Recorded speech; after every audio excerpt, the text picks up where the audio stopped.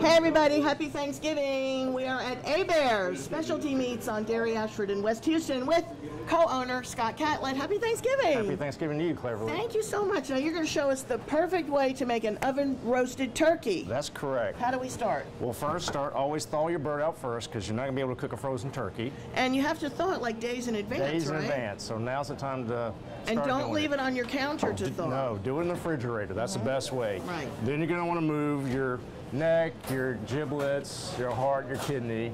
It's going to be in a little bag. Push that off to the side. Then you're going to dry it. Take your seasoning blend, which ours is salt, black pepper, cayenne pepper, a little bit of garlic powder. You want to get underneath the wings. Get in all the nooks and crannies. All the nooks and crannies. Get in the cavity.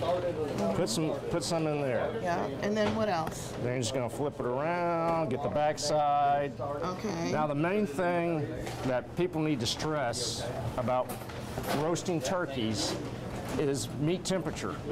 And the best tool you can have for Thanksgiving is a meat thermometer. Once it's inserted in the thickest part of the bird, and So that would be in the breast? In the breast. You reach 165, you're good to go. So you do that while it's cooking in the oven? While it's cooking in the oven. And how long do we cook it? Basically, on roasted birds, you're going to be cooking about 15 minutes per pound. So maybe the last 15 minutes?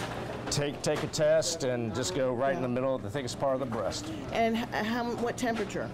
165. Okay, and look at all these other goodies. You only don't sell turkey. What other meats do you sell? Oh, we sell deboned stuffed chickens, boudin, gumbos, étouffées, stuffed roast. Fabulous, in addition to all these accoutrements, right? Exactly. Okay, so we're going to go put them in the oven now, right? We're going to put them in the oven. Okay, let's go.